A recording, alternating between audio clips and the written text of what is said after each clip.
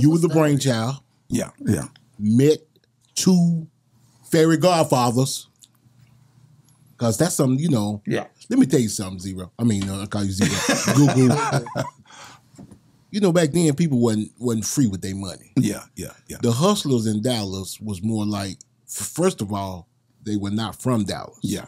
Okay, you had to... Yeah, they're not from Dallas. They're not from Dallas, Yeah. okay? We own so much gangster shit in Dallas that they was looking at rappers like, pfft.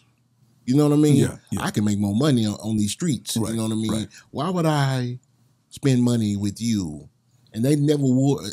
A lot of the hustlers, the D-boys that were at that level, they didn't see that vision of being in the music. Not in Dallas. Not in Dallas. And I never could figure that out. Yeah. But then boom, right in your lap. Yeah.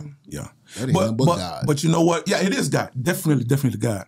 But what I always tell people, if you're not chasing your own dream, if you're not doing your own thing and working your purpose, that opportunity won't come. Yes. If I without work, you know what I'm saying? Yes. If I was waiting on somebody, or like, yo, man, I'm looking for investor, it won't happen. I know it. You know what I'm saying? Yeah. for a sponsor. Exactly. Yes.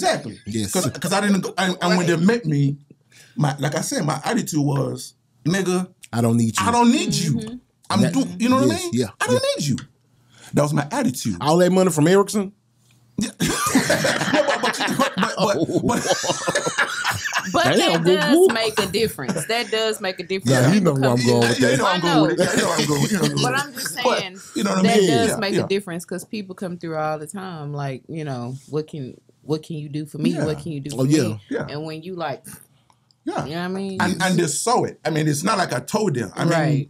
they saw it. Matter of fact, they offered it to you. Exactly. You didn't go asking. You know what I'm saying? Yeah, They saw exactly. your talent. Bam. Right. And what happened with that record? With the wife. Oh, she never sang. We never did the album. That's what I'm saying. It was. Did y'all ever record any song? We did not record not one song. They just said, "Pfft, we got him." You overshadowed the wife. Maybe the basically. production overshadowed the wife singing. Well, I think what it was when he first met me, it was more on Gugu as a producer. Yes. Right? Like I told you, we clicked. He didn't think it was going to click like that. Yeah.